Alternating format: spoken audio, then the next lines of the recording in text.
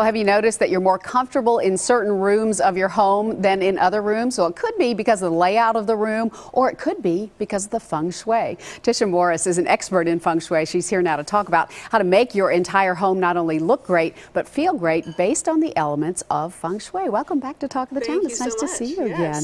Okay, so I think a lot of folks don't really understand what feng shui is, and they think it's just kind of weird, and, you know, and all that. Explain it so that we can understand it and why it's important. Exactly. It can be really simple and fun because you can use just your everyday objects that you already have in your home, or you can, you know, buy some new ones. And it really is, with the 5 elements, it's like really the science behind decorating. Yeah. And through my book, it gives you some tips of how to pair these elements together, and so your house is going to look great and feel great. All right, we're going to start with earth elements, and who wouldn't love these kinds of things, right? So earth elements is going to make you feel more cozy. It's going to make your home feel more cozy. And so baskets and blankets are a great way to bring in the earth element. Yeah. So if you're needing more warmth in your house, if it's feeling a little cold and you want to bring in some cozy, the earth element's the way to go. That totally works. Yeah. All right, and when you talk about metal, it's not just actual metal, but things like stones and rocks. Yeah, that's the fun thing with these elements. They can bring them in their literal form of metal,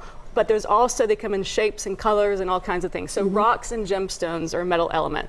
And those are great if you're wanting more focus, more organization. That's what the metal element brings to a space and to your own energy. Well, and just adding beauty to your decor, too. That's just absolutely lovely. Yes. Having a live element in any room, I think, just adds a wonderful feeling. Tell me about this. So this is a terranium, and I love terraniums because they actually bring in several of the elements all within one piece. So here we have the glass, which is a water element, and then the air plant is a plant. So all plants are wood elements. I even threw in a crystal there, so get more of that metal element too.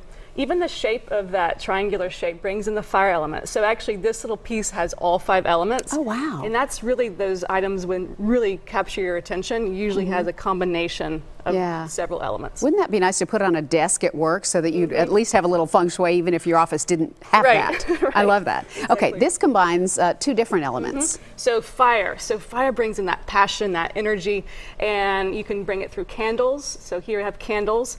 Even if they're not lit, it still brings in that energy of the fire element. And here it's paired with wood. So here's like real actual wood. So yeah, when you combine the elements all in one piece, like those are the items you see in the store that really capture your attention. Right. And tell me where all these beautiful things came from. Yeah, Welcome Home in East Nashville was so generous and helping us out for today. That's nice. So. Okay, so you've got to start with decluttering your home. Right. Yes, thank you for making that point, because this is what, you know, a lot of people want to go and buy a bunch of things to, you know, for their home, but really the first step is decluttering, removing what you don't want, because you want to love everything in your home. And so it's kind of like in your closet, you want to, you know, remove what you're not wearing anymore. The same with your home decor. You want to, you know, remove the items that don't really resonate with you anymore, and then you can give yourself permission to go out and buy. And how do you figure out how to organize it all so that it's in a feng shui style? I mean, I guess that's why we need your book, right? Right. Yeah, one of the fun things about my book is we actually, each of us have a dominant element within us. So for example, you're probably fiery, little fire element, and so you would do well with bringing in some more water elements to help balance you out. And so my book gives you some, you can find out what element you are and help decorate around your own energy. It's a fascinating concept. Thank you so much. Appreciate you sharing that with us. The book is called Decorating with the 5 Elements of Feng Shui. Tisha's going to be teaching a 4-week online class on the topic starting Monday, November 16th. If you'd like to register for that course or for more information, you can go to our website at newschannel5.com. We will link you to all the information.